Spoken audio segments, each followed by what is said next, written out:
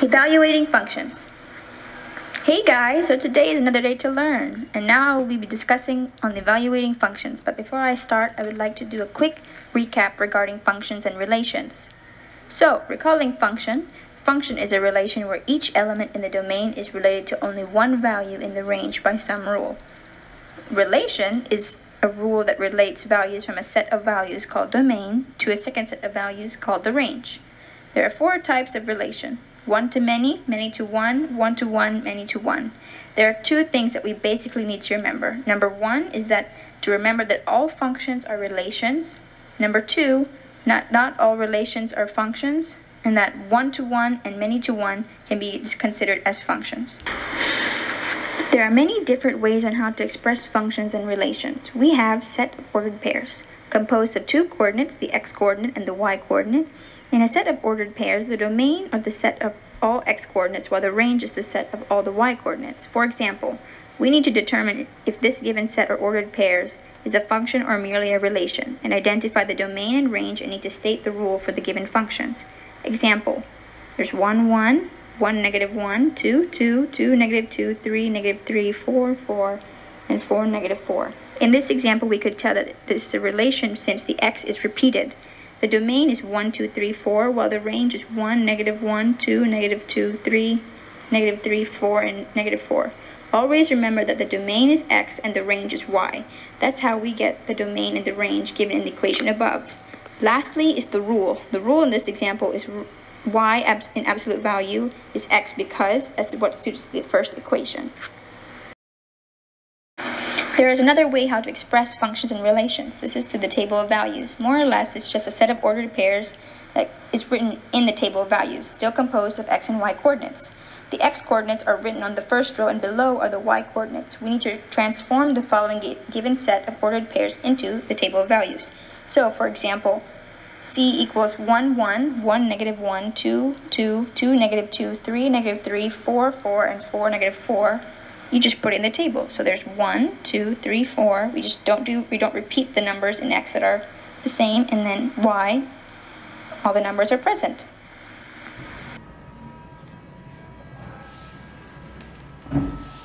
There are many more ways to express functions and relations like mapping and graphing, but that's not our focus for today. Now that we have finished our recap, let's proceed to our topic for today, which is evaluating functions. The question is, how do you evaluate a function? The common notation of function is usually written down as f(x). It means that f is some expression involving the variable x. Don't think of this too literally, that is f being multiplied to x. Instead, consider it as a mathematical expression which is read as f is a function of x, or f is some expression involving the variable x.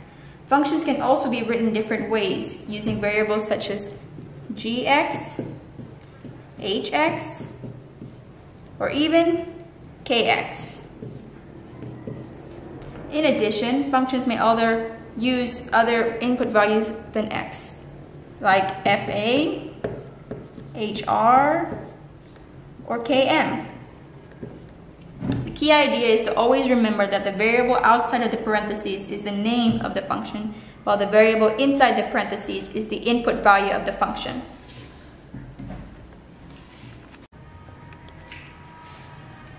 Like algebraic expressions, functions can also be evaluated. When we say evaluated, it means solving for the numerical value of each given function. The process on how we evaluate algebraic expressions will be applied, wherein we substitute the given numerical value for each given variables and we simplify the resulting expressions. So again, evaluating functions means finding the value of fx or y. That corresponds to the given value of x. To do this, simply replace x variables with whatever x has been assigned. For example, so let's try another example. Example number 2. 2k squared minus 5k plus 1 when k equals to 3. Observe that the function here is h and the input value is k. Just like in our previous example, we want to substitute whatever the numerical value assigned to k into the given function and simplify. So, hk 3 equals 2, 3 squared minus 5, 3 plus 1. So we should just solve now. So 3 squared is 9, so that's 2 times 9 minus 5, negative 5 times 3 is negative 15 plus 1, which is then 18 minus 15 plus 1, which equals to 4. So then you just write here.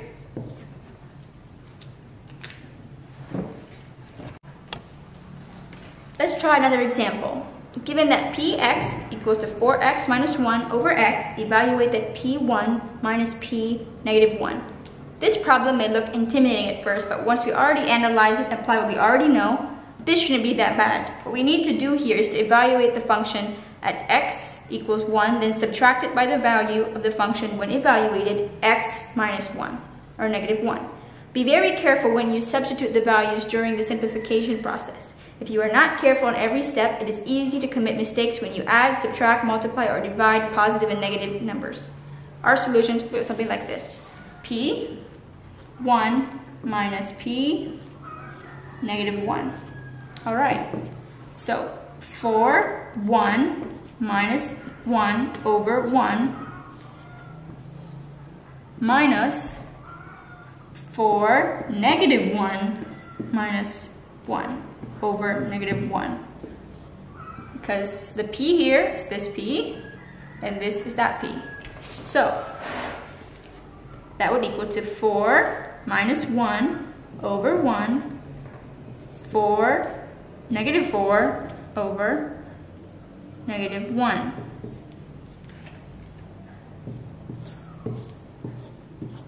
This would then more equal to 3, 1, negative 5 over negative 1.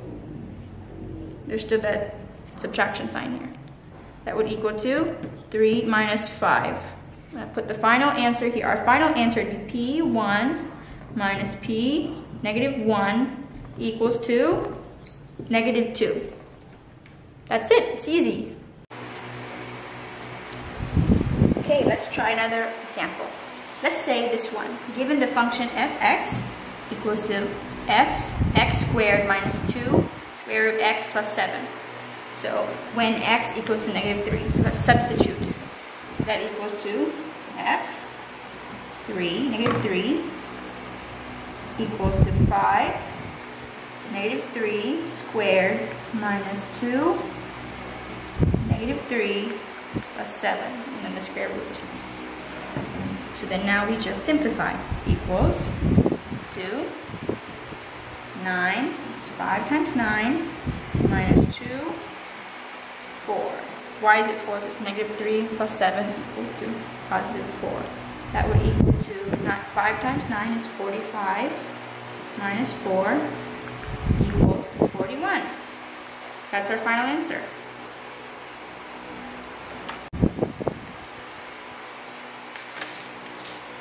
So let's have the last and final example. Given gx equals x squared minus 3x plus 1, where we find g, 2x minus 1. In the previous examples, we have been evaluating a function by a number. This time, the input value is no longer a fixed numerical value, but instead an expression. It might look complicated, but the procedure remains the same. We will replace, first we have to write the expression out once more. X squared minus 3x plus 1.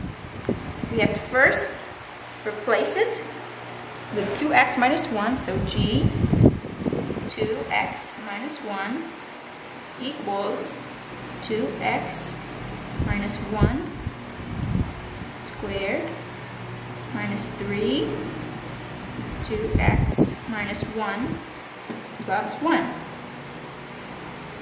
Then we'll simplify by squaring, so that will just equal to 4x squared minus 4x plus 1, and then 3, because you would do the FOIL method with the binomials here, but then here you would just distribute that, so that would be minus 6x plus 3 plus 1. So then add the similar terms, 4x squared minus 10x plus 5. So 4, negative 4, or minus 6x, negative 10x, 1 is 3, plus 1 is 5. And that's the answer, 2x minus 1. final answer. So that's easy, right? I'm kidding. I know you might find this hard at first, but as time goes by, I'm sure you will understand this lesson and would be thinking that it'd be easy. Thank you for watching this video. We hope you understand this topic on how to evaluate functions. Should you have any questions, don't hesitate to comment down below. See you all soon.